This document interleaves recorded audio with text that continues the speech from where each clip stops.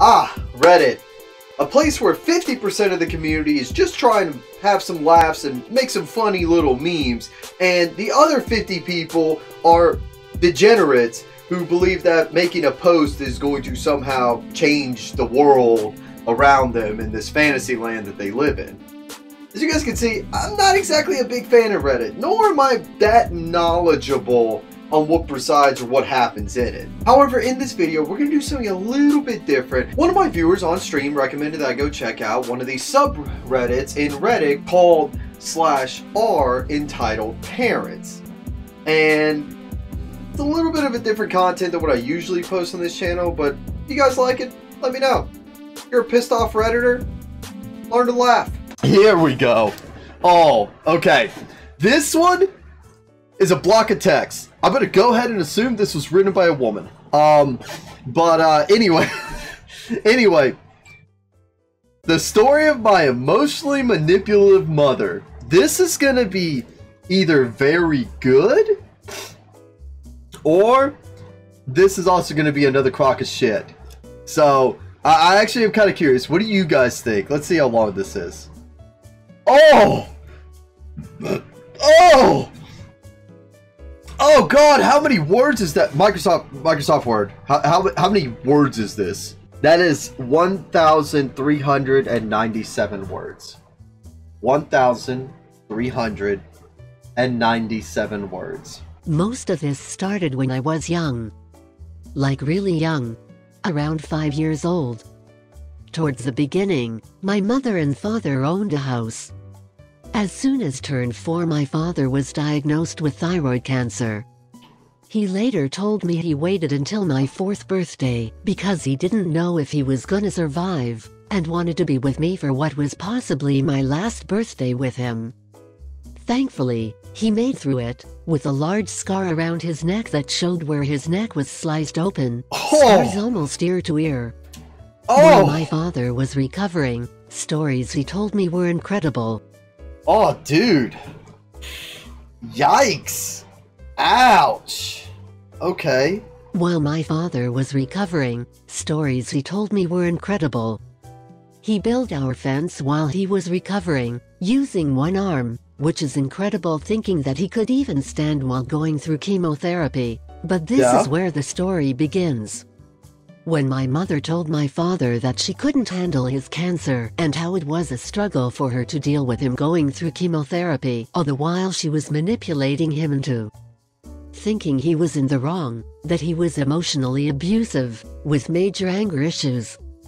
A bit later, from what I could— Let me comment on that part real quick. Okay. Look.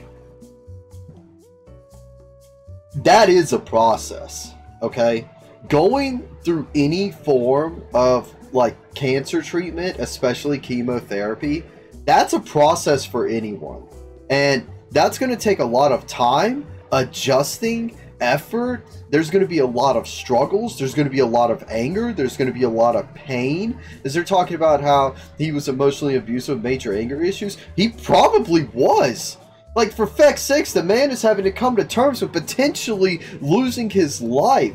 And on top of it, too, he literally had to get his throat slit. So, I'm actually, so far, I'm impartial. I understand his suffering, and I understand the mother's suffering. That's kind of how I'm seeing it so far. But let's continue. A bit later, from what I can remember, me and my sister were playing with our toys in my room, and my father comes home. He calls me downstairs to watch a movie, while my sister stayed in my room and continued playing. Another thing to add, my mother was an addict when it came to gaming. As in, it was common for her to forget to feed me and my sister dinner, all the while my father is working 3 jobs just to make ends meet. She was unemployed, and regularly stayed in, or went out with family, which we later discovered were multiple different guys she had on the side. But anywho, I'm sitting on the couch with my father, my mum stuck to her computer.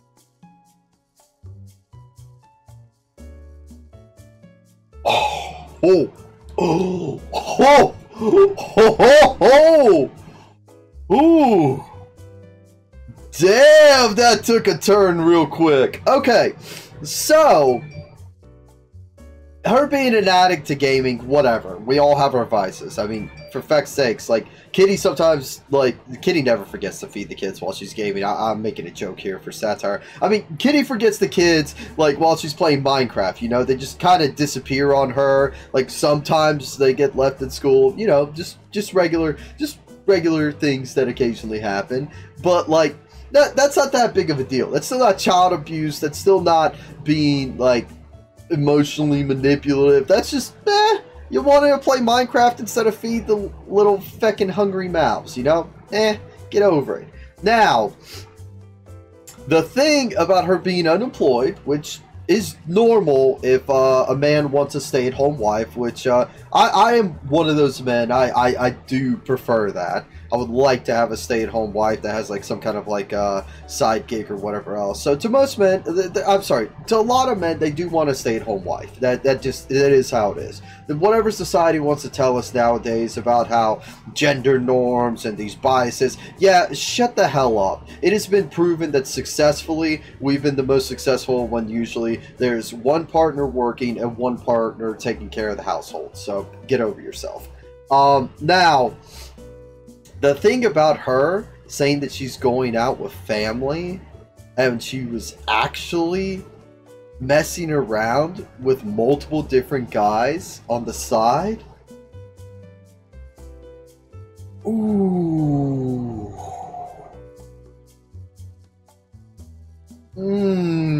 That is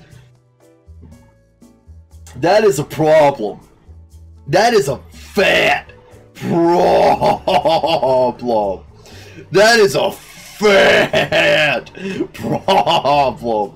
He's out here working, providing this household, providing this environment for you, and doing everything else, and making sure that the bills are taken care of and that all ends are meeting. He's letting you have your gaming addiction, and you're over here going balls deep in your throat on some other dude's knob while he's out at work and saying that you're seeing family.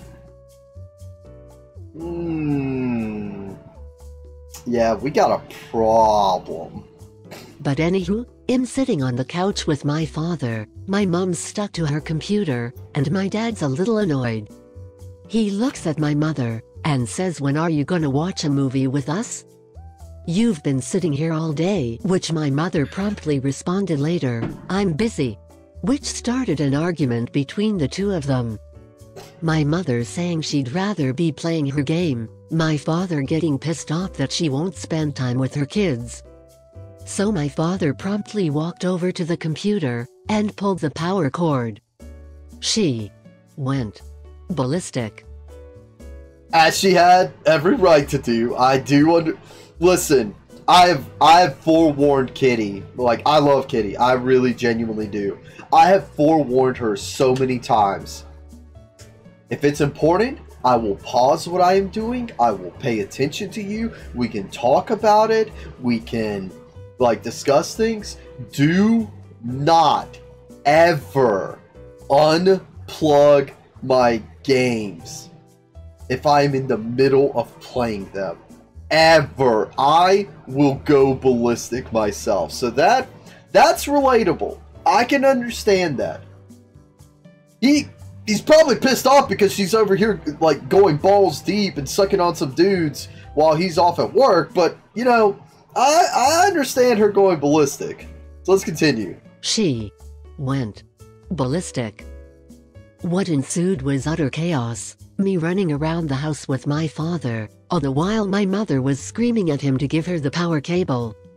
My mother had body slammed my father into a wall in an attempt to rip the cord out of his hands, which my father promptly responded by grabbing her and shoving him off her, yelling, "Get the fuck off me." Then my mother promptly called the cops. I'm sitting in the— Wait, but back that up. So we went from her pulling out the power cable to his feckin' shit, to her becoming, like you're saying, Turtle, a WWE wrestler, to her thinking that she's in the right to call the cops on him? What, she just body slammed him? Dude, she just committed domestic assault. She literally just committed domestic assault, and she thinks the cops are going to be on her side for what the feck she just did? Are you actually stupid? That is the dumbest shit you could do. I'm sitting in the corner of the room crying, while my mother is screaming about how he chased her all over the house, while beating her.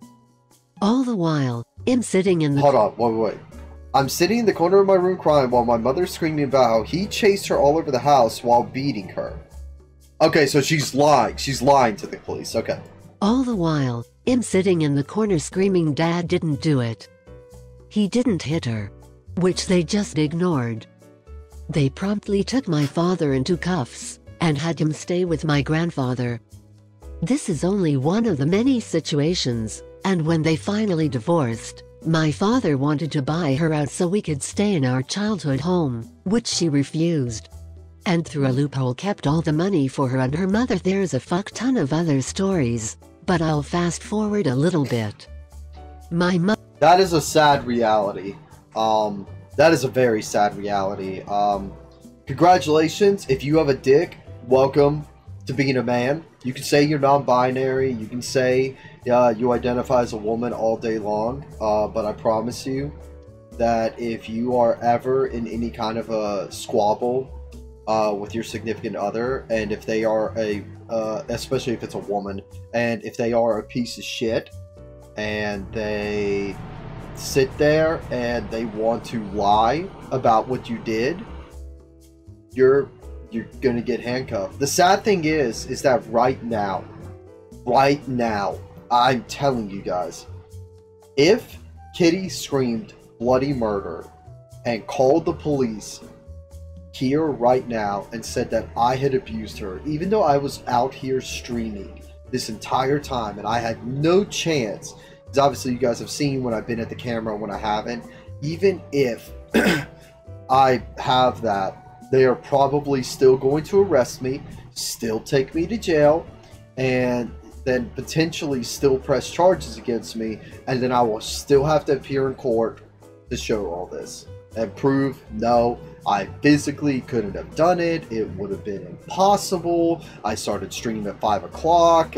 You guys got called out here saying that I was abusing her at whatever time you got. Like, it couldn't have possibly happened. You can literally see the police coming and questioning me and arresting me on stream. And that's exactly what would happen. It's a very sad reality as a man. Like, that's something, that's where you got to be very careful about the woman. Or I guess the partner in general, like whether you're gay or if you're straight, it doesn't matter. You gotta be very careful about the partner that you pick, because the thing is that, dude, you pick the wrong partner and they could completely feck you. Like, it's sad. That's a sad thing to hear. I hate false accusations against men. I despise it. My mother started getting serious with a guy we're gonna call Matthew. Matthew was a big pothead, loved his weed. At one point when it was legalized, he had 20 plants growing in all these tents. This is around the time I was 10 years old. This was when it started getting really bad.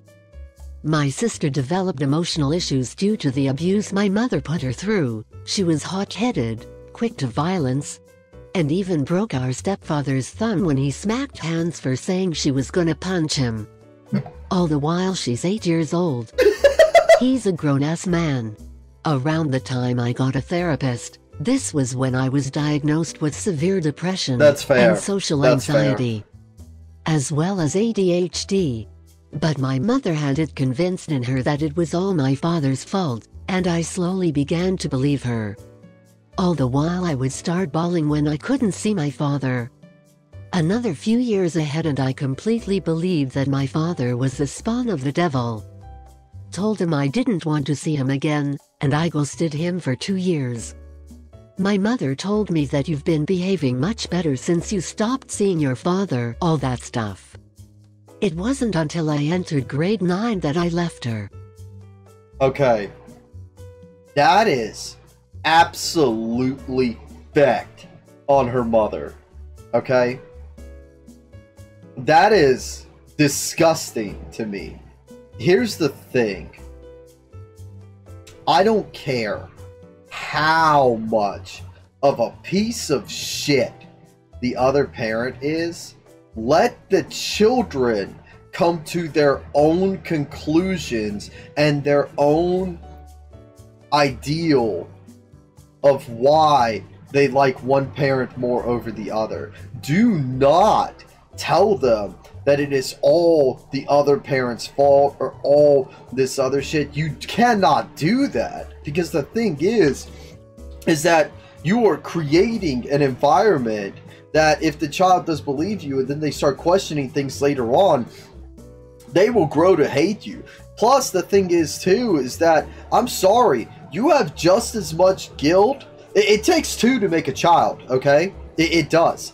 And I'm sorry, you have just as much guilt in this situation and just as much against you in this situation as that child. I'm sorry. I apologize. You have just as much guilt as the other parent, because you two were the ones that sat there and made the child. He chose to make it with you. You chose to make it with them. Like, now you're stuck in this situation. Don't you ever sit there and say it's all the other parent's fault and things like that, especially when they were ever involved or ever, like, actually, like, active in the child's life. Like, that is absolutely ludicrous to me. That's just insanity to me. That's very disgusting too. And then obviously the whole thing of, like, couldn't see my father. That one's okay. This one, I'm gonna be honest, it's a bit of a hit or miss. The woman sounds crazy. Okay, the mother genuinely sounds like she's feckin' batshit crazy. I'm gonna go ahead and throw that out there. But the father still, I don't know the whole story. Like, if the father was asking, like, hey, can I please see my kids? Can I please spend some time with them and things like that? Like, I don't mind picking them up, like, doing whatever he had to sit there and try to get them to spend time with them, and she was denying them, 100% all of the mother's fault. But if a father, just like some fathers do, we're just like, I don't want to deal with this crazy bitch. I hate that this happened to my kids. This fucking sucks, but I gotta let it go. I gotta let it ride. And just kind of like took himself out of the situation. That's understandable. Like, I understand his side on that. But like, he is choosing not to see you. Like, that is the truth. But obviously, it doesn't sound like this this person who wrote this post necessarily has all the information, so kind of hard to judge one way or another of where it's going. So, while on summer vacation from grade 8, I slowly began to get into contact with my father again, which my mother obviously did not like. Okay. She was very clear about that. Then I came home one night with 2 bags of Reese's peanut butter cups and a slushie. My mother immediately thought I was on drugs. I told her that the only reason I had those Reese's was because they were on sale. Then the new guy she was dating came up and said that since he had 2 teenage sons before, that he knew I was lying, and told my mother not to believe me. She lost it on me. I broke down into tears, and I told my father I was running away. As soon as... That's ironic that this new guy that she has is literally growing drugs. Like, you can say it's legalized all day long, okay? Weed, alcohol, cigarettes, all that shit is still a drug. It changes and it alters you. That's the point of it. And I can't help but laugh that this dude is over here growing weed in his backyard in tents, and is sitting there and accusing her, and like, the mother is totally fine with this and probably partaking in it, and is sitting there and accusing this child of doing feckin' drugs. The irony in that is hilarious. That is some ironic shit. As soon as grade 9 began, I was already prepared. I had packed a small amount of stuff I needed, as well as took the battery out of my phone, and I ran as soon as the bell rang. I ended up at my grandfather's apartment, waiting for my dad to come. When he did, he gave me the biggest hug I've ever had, and asked me if I really wanted this. Which I did, and I promptly called my mother, and told her I wasn't returning home, and I'm sick and tired of everything you did to me and my sister. Her first response was, well, look at the balls on you, big man. Which blew me off. I told her I wasn't coming home, and she demanded my phone, the password to it, and all of my accounts. I told her that she didn't even buy the thing, but she still demanded it back with all of my files. My dad just told me to give it to her, and I said I would. But it would be wiped. That's the first time I actually stood up to her, and she was pissed. A bit later, I told her I wanted some of my things back, like a laptop, my gaming PC and my Game Boy. She told me I wasn't getting it back, which started a fight between us, in which I called her an emotionally abusive, stuck-up bitch and the world's worst mother. And when I massaged her a few weeks later, she had told me she sold it all. She sold all of my stuff. One terrible, terrible way to handle that with your child. That is a terrible way to handle that. When your child is literally telling you they're running away because of like everything that's going on, and your response is, wow, look at the balls on you, big man. Terrible, terrible way to go about it. That is just absolutely horrid. And then, like, with some of the, like, first of all, it sounds like she must have got it from a boyfriend named Matthew, like her phone and stuff like that. And then also, like, how she paid for, like, half of the PC parts and the Game Boy or whatever else. And then telling her that you sold it? Dude. Come on. You are barking up a very, very bad alley with that. Like, that is absolutely horrid as a parent to do. Like, that is how you literally show your child that you are a piece of shit, and they will strive to never try to become anything like you. Like, that's disgusting, man. So we'll let this post finish out, but I think I have my opinions on this. She sold all of my stuff. Then she tried to guilt trip me into coming back because the dogs and your sister miss you, and we still love you and never did anything wrong. Now I'm in grade 10 and doing absolutely great for myself. Living with my father has been the best decision of my life, and I've been keeping contact with my mother to a minimum. But nowadays I try and show her at least a little respect when I see her.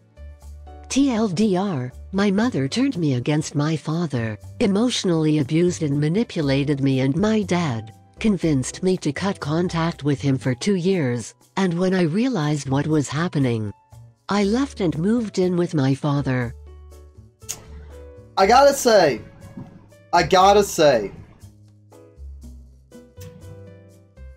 this one has a lot more merit to it.